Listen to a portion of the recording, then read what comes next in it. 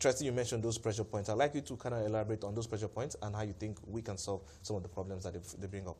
Thank you very much for having me.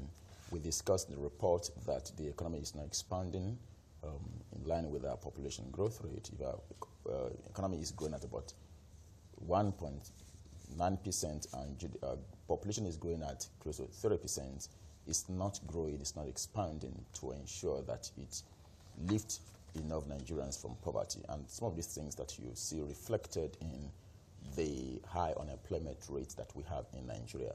Some of the things that we think the government can do is actually to ensure that we remove the delays, administrative delays in licenses and then approvals, particularly on the landed property, to encourage constructions and then housings, and to also stimulate the development of agriculture.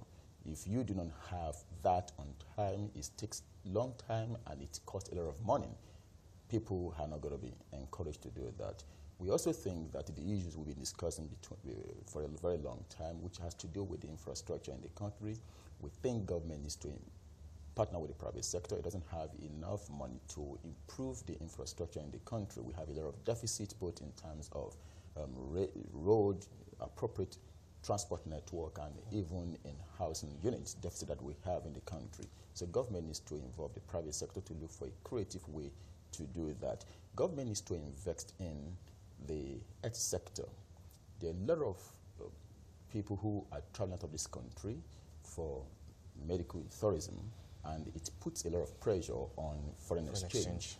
Then the government needs to also look at how they can improve the standard of education, particularly in the public sector, such that, again, it can also reduce a lot of money that we spend, on going abroad for education, and even help to reduce the money that Nigerians are spending on private education. So these are few areas, and of course in the real estate industry. Yeah, because I was actually going to get into that for my conversation with Yasmin earlier. She was talking about the construction sector in Nigeria, and I'm looking at it. That sector contracted by about 6% in 2016, grew rebounded and came up, grew 1% in 2017, and then last year we saw that it was up about almost 2.3%. When you look at what needs to be done in that sector, because I see it's listed as one of your pressure points, what do you think is the potential for real estate in driving our economy? Okay, so that sector is very important in two ways in Nigeria. Of course, there is a linkage between the real estate development and the construction development.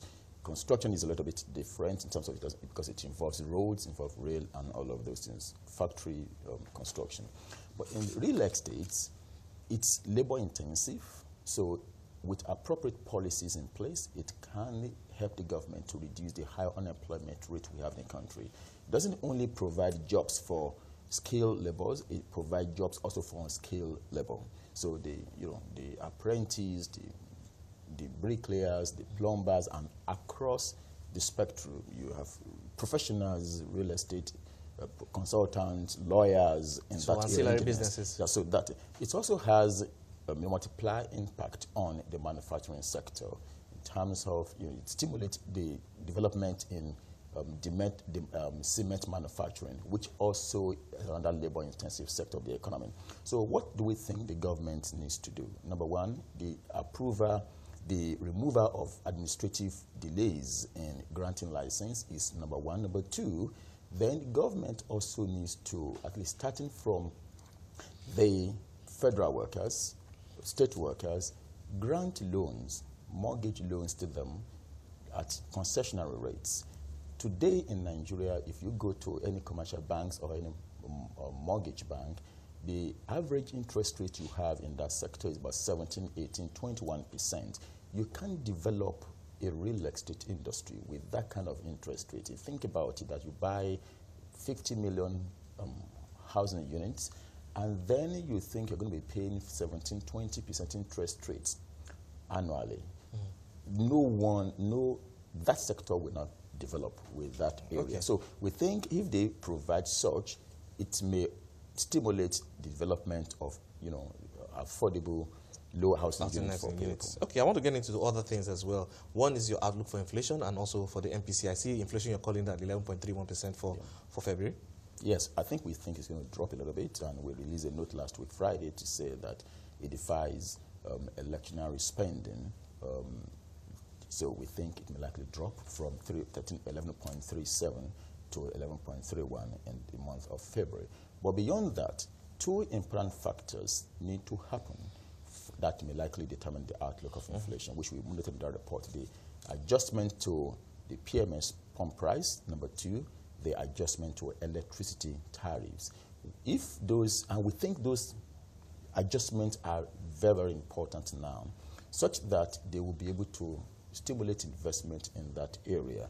A lot of, it's only NNPC that is importing fuel into Nigeria today, and the government is paying a lot of money to ensure that we buy it at 145 today, because the landing cost is far higher than that. Last year, I think we estimated over close to 1 trillion naira that would have been lost into that area. And of course, you also note that the exchange rate with which they are importing PMS to Nigeria today is about 306, 305 naira to $1. That needs to change. Number two, the fact that they need to adjust the electricity tariff to reflect the reality, to encourage investment in that area. But if those things are done, we think it may likely have about 250 basis points to inflation rate we have, which we call temporary pain and permanent gains for Nigerian economy. Okay, but finally, your outlook for the MPC?